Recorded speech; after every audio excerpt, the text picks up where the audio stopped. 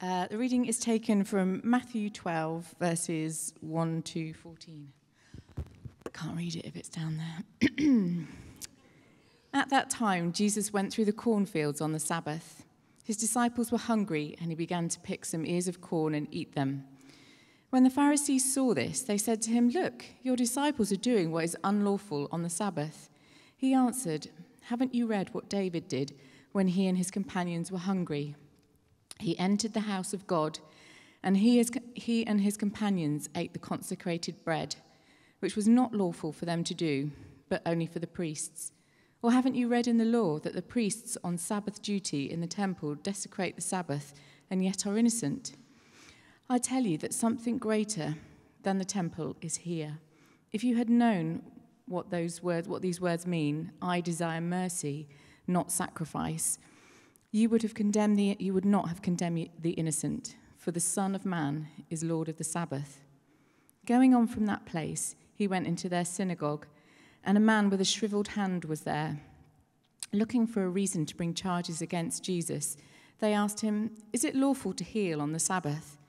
He said to them, "If any of you has a sheep and it falls into a pit on the Sabbath, will you not take hold of it and lift it out? How much more valuable is a person than a sheep? Therefore it is lawful to do good on the Sabbath." Then he said to the man, "Stretch out your hand." So he stretched it out, and it was completely restored, just as sound as the other. But the Pharisees went out and plotted how they might kill Jesus. Hello, everyone. Nice to be here with you. Some of you might know that although I was born in California, I grew up in Pakistan, where I spent my childhood and teenage years. So like many of you, I have family all over the world, and growing up, especially my younger years, we often didn't have a phone. So what that meant is when we were connecting with friends and family, we would have to travel down to a thing called a public call office, or PCO. And I want you to imagine walking down to a local shop, carrying the phone number that you need and cash. Those are two requirements. And the shop owner or person behind the counter dials the number for you. And for those of you under a certain age, the phone is also connected to the wall with a cable. So you're not going very far. And the person listens on the other end. If there's some connection to the time zone and the place that you want to call, then they pass you the phone, and you get to connect to this person. And it really sounds like what it is, a pipe under the ocean talking to somebody else. Sometimes there's this awkward 20-second delay where you'd really have to time your cadence of your comments to get the conversation going, but there's nothing you could really do about it. And I also recall one time another conversation completely cut into the line. So we were hearing this other conversation. They couldn't hear us, but it was going on at the same time as we were having this conversation. Anyway, it was very expensive, actually, so the calls are short. No time to listen or ramble or just, each second costs more rupees, so you just say hello, I love you, goodbye. And today, it's all changed, hasn't it? I just pull up my phone and face-to-face call with my brother in Kenya or my sister in the States or my dad in Jordan, and right there, face-to-face, a call, a connection, and all of that, and it's practically free, which is also great. But guess what? Something else has changed as well. My expectations of that call have also shifted. So a little buffering or a bit glitchy, a bit pixelated, can't handle it. Switch apps, give up. It's just annoying trying to talk to somebody and not getting that perfect, crystal clear connection. So in just a few short years, my entire expectation of what it means to communicate with a loved one has fundamentally shifted. It's kind of an unreasonable expectation change. And in the last few decades, we've seen that primarily through technology, just that incredible change in expectations. And they just keep increasing, and we get less and less able to handle things not going quite right. I think this video illustrates this experience nicely.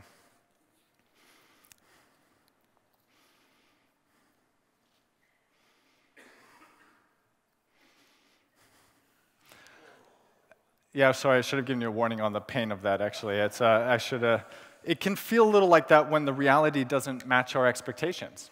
Whether or not our expectations are reasonable or not, or whether our expectations have changed or not, the fact that our expectations aren't being met creates this kind of, by the way, I have never tried this and will never try this.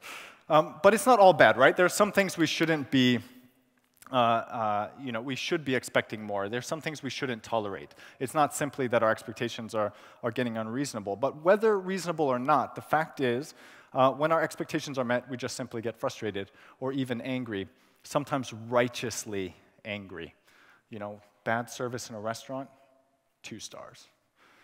Climbing an escalator and people not standing on the right, tourists. And maybe slighted by a colleague or ignored by your boss. Let me tell you all about it.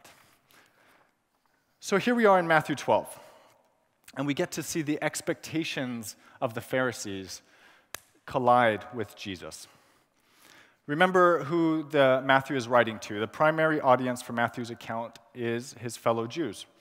And he's making the case that the long-awaited, long-prophesied Messiah is coming.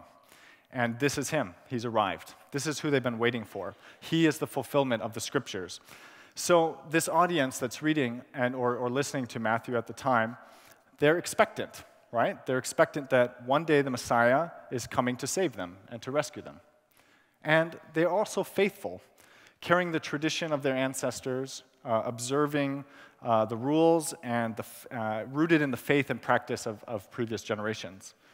But as we can see here, they're also burdened by them too, burdened by the tradition, burdened by the religion. It's hard to know sometimes what is Scripture and what is culture. It's hard to know sometimes what is God's Word and where the traditions have gotten all wrapped up into them. So let's talk a little bit about that expectation of the Sabbath. It all started at the beginning, right? At the beginning of the Bible, we get the Genesis account of creation. And here we see God very busy creating things, right? So there's this beautiful sing-song cadence of God speaking a word, creating something new, looking at it, closing the day. Starting the day, speaking a word, creating something new, and closing the day, and so on, until he breaks the pattern. On the 7th day, we read, "He blessed the 7th day and made it holy, because on it God rested from all his work he had done in creation." This is the point where God stops to celebrate and enjoy what he has created, to revel in it, to dwell in the goodness, and to see it continues on. There's no end to that day in the Genesis story. Judith Shulevitz is a writer and advocate for Sabbath rest, and she gives us a wonderful picture. She likens the Sabbath to a frame around a piece of art. So if you're looking at a wall, the frame tells you that the thing inside that frame is worth looking at. And it is in that space that frame points our eye towards God's work and all the good he has done. And that is what we get in Genesis. But our next significant Sabbath moment is Exodus, and that's the story of Moses and the 10 Commandments. So just let's remember where we are. The Jews are in the wilderness, but they are free. They are no longer slaves in Egypt. And they're contending with their place and trying to figure it out. They're headed towards the Promised Land, but it will be another generation before they make it there. So God gives them some laws to live by. So let's do a quick recap. 1, what's the first of the 10 Commandments? You shall have no other gods before me. 2, you shall not make for yourself a carved image or worship anything in creation.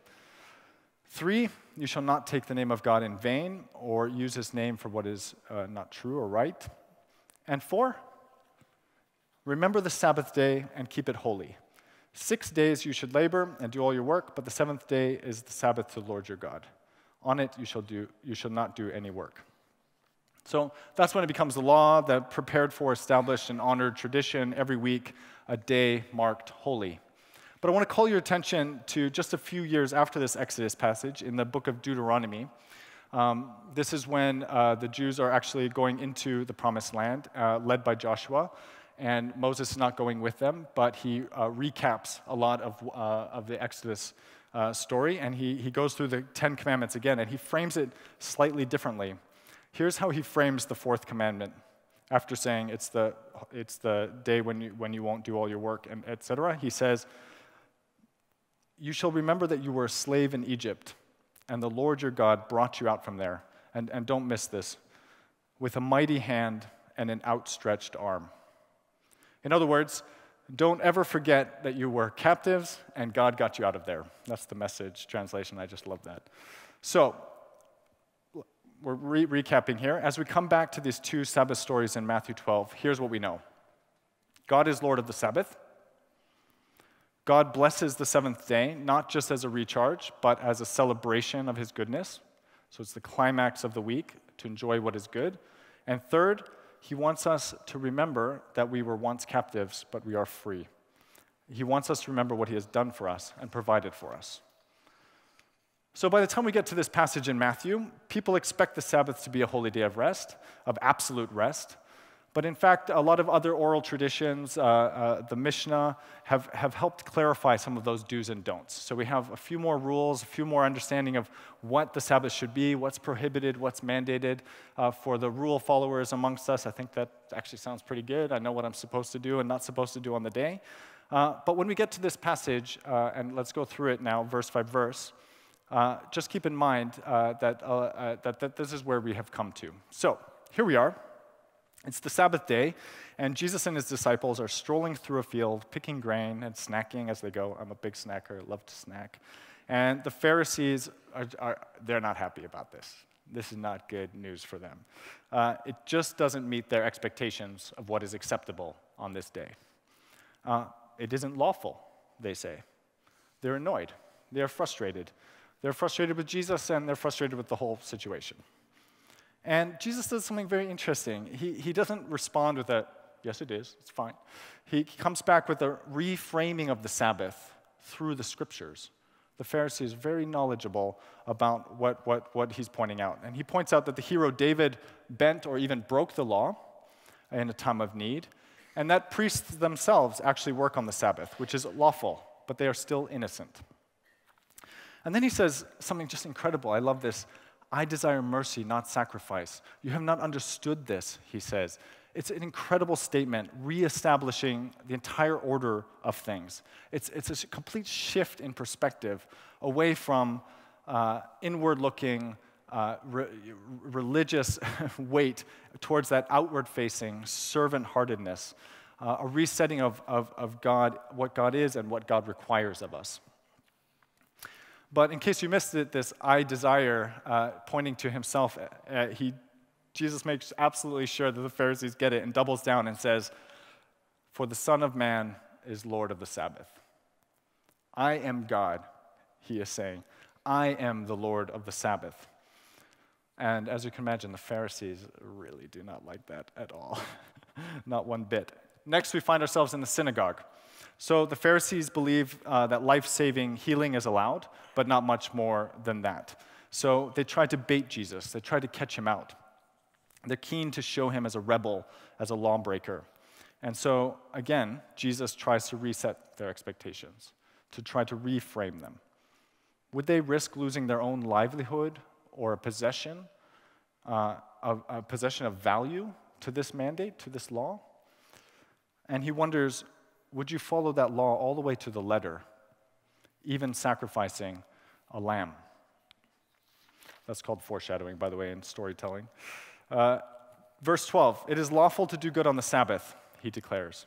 And I love this positive framing. Thank you for the mentioning the encouragement, Emily. I do love to encourage, and I love this framing. It is lawful to do good on the Sabbath. That's about restoration and goodness and health. It's not about denial or abolishing or taking away, and that just warms my heart. And he turns to this man in distress, and in the translation we read, shriveled hand or withered hand, and simply speaks, "Stretch out your hand." And the man holds out his hand, and he is healed. And I don't want you to miss this, because we just rattled through the Old Testament on the Sabbath very briefly, but it's very, very evocative, this language that is happening here. So first of all, remember, God in Genesis speaks and creation comes through. And it's the same thing here. Jesus speaks and there's restoration. And the second thing is in Deuteronomy, that passage I read, and I'll just remind you, you shall remember that you were a slave in Egypt, and the Lord your God brought you out from there with a mighty hand and an outstretched arm. This is just unbelievable storytelling, this moment of spectacular healing and redemption. And believe me, the Pharisees, they must see this. They must get a whiff of this. They're so rooted in the scripture. They must understand the symbolism at some level. And certainly Matthew is reveling in it. And in this moment, can you believe it? The Pharisees, they're struck with their hearts warmed. They respond with awe. They fall at the knees of Jesus, and they declare, yes, this must be God, the long-awaited Messiah, the great hope, the creator, the healer. He is finally here. No, that's not what they do at all. They storm out. They're furious, and they're plotting his destruction. I don't know if you have ever planned to kill somebody, but that is quite something. Quite something. When Martin originally asked me to preach this Sunday, and I saw the topic, I had to laugh. It couldn't be, not the Sabbath. Honestly, I'm terrible at resting. That is a very difficult thing for me. In fact, I think I can be pretty difficult to be around when I'm resting. I have both my eldest daughter and my wife here, so I'm not going to look at them in this section. But when the pace slows, and the adrenaline and the purpose and the passion of the week kind of collide with the weekend, I think that's not the best time for me. The moments of quiet can be a time of negative energy, and in truth, preparing this talk has been quite convicting, and I just want to share with you, this is my experience of the Sabbath.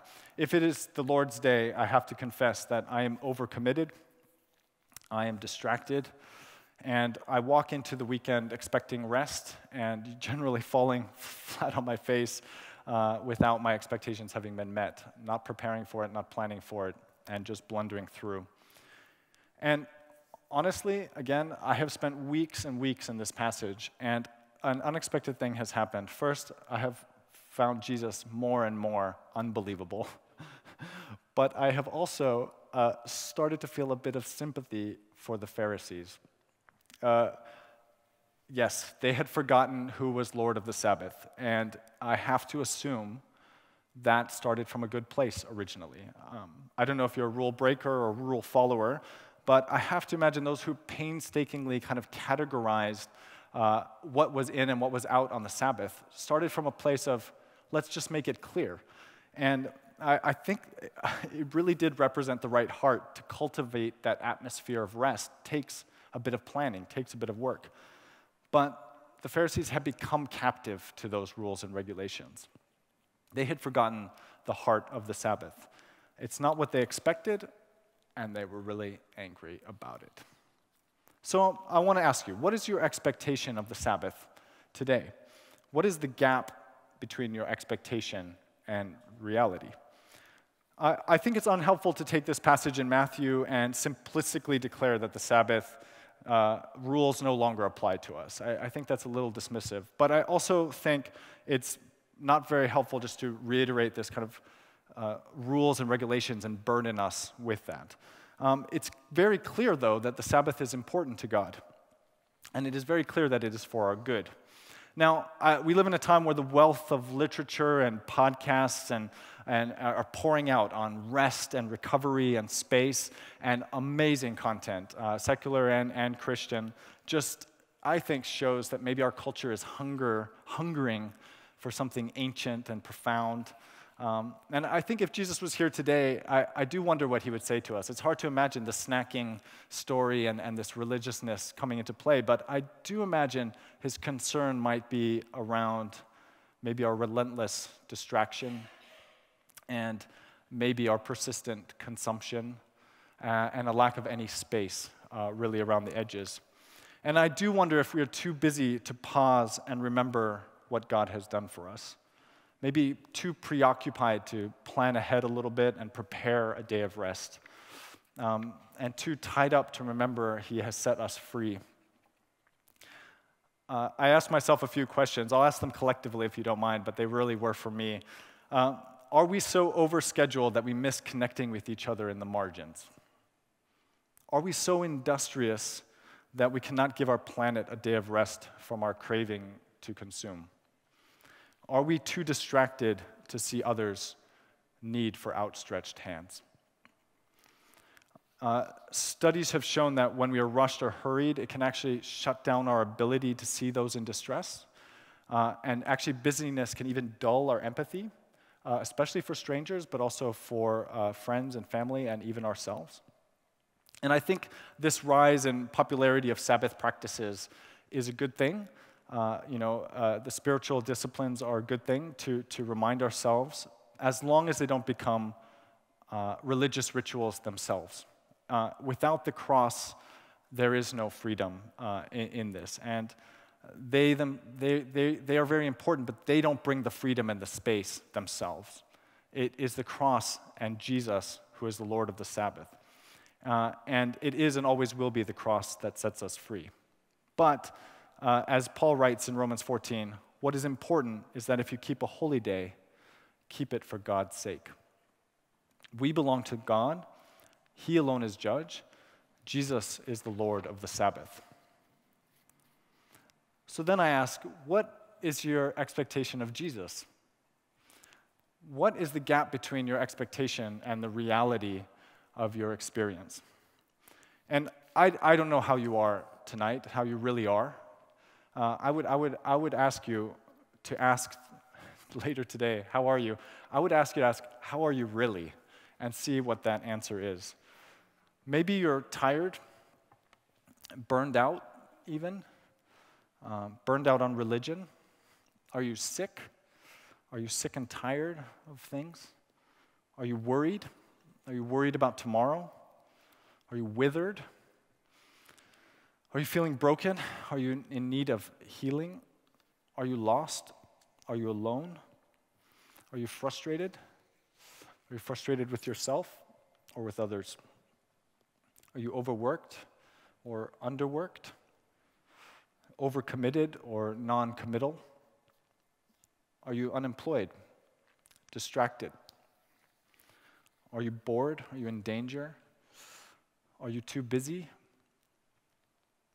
Are you too busy worrying about what others are doing or not doing?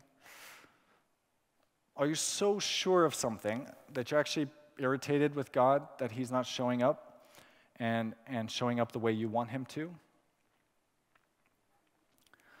Listen, unlike the tough reality that bursts the bubble of our expectations, I want to tell you something. Jesus is the other way around. I think the Pharisees' expectation, indeed the disciples' expectation, and I believe ours, was and is just a pale reflection of what Jesus really is, the real reality of Jesus. And if you recall, if you were here last week, Martin preached on the chapter just before this, chapter 11, and the verses that immediately precede this two Sabbath stories are really important. I'm going to read the Message version of this just to remind you. So it says in the end of chapter 11, "Come to me." This is Jesus speaking. "Get away with me, and you'll recover your life. I will show you how to take a real rest. Walk with me and work with me. Watch how I do it. Watch how I do it. Learn the unforced rhythms of grace. I won't lay anything heavy or ill-fitting on you. Keep company with me, and you will learn to live freely and lightly. Watch how I do it," says Jesus. David was desperate, hungry, and on the run. God provided food, a moment of kindness, and safety. The disciples were hungry and had little means. God provided grain and that community. The man in the synagogue was in need of help, and God helped him, healed him. "Watch how I do it," said Jesus. We expect sacrifice, but He pours out mercy. We require rules, and He gives us release. We are heavy laden, but He heals us. We think about what we deserve, and He offers us gift after gift after gift. We work for ourselves, and He shows us the value in serving others. We carry that burden of religion, and he gives us rest for our souls. Condemnation replaced by kindness. Inflexible rituals replaced by flexible hearts. Dimly lit expectations replaced by broad daylight reality. I cannot believe this God, this Lord of the Sabbath, Jesus. And I, for one, want to watch how he does it. I want to learn to live freely and lightly and to the full. And I believe that Jesus is the Lord of the Sabbath. And what greater reality can we have than that? I want to ask you to stand as we pray.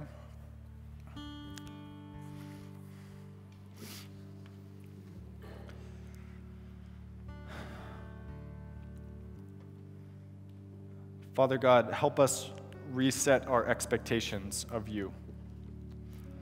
We want to listen to your word. We want to hear you speak, and we dare to expect more.